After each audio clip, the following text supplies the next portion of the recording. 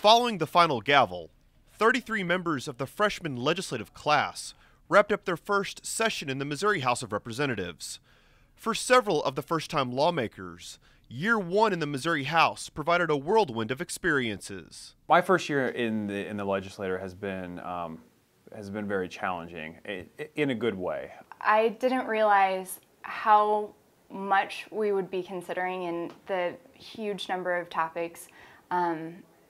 I feel like every day I came in and was a student, and there was something to be learned. Lawmakers discussed and debated more than 1,900 pieces of legislation filed between the Missouri House and Senate in 2015.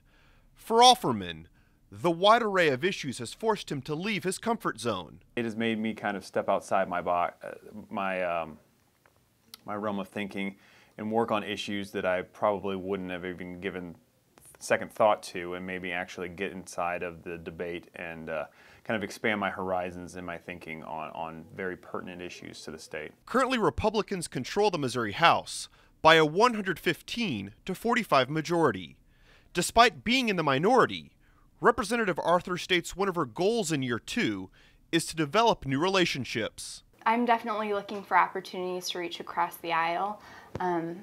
Any sort of legislative priority that I have, I want to find someone on the other side of the aisle who shares that passion. As both lawmakers look back on the previous year, one word comes to mind for both of them: compromise. Wow. Just wow. I feel like that word packs a lot, and that is the kind of word that I need to describe this experience.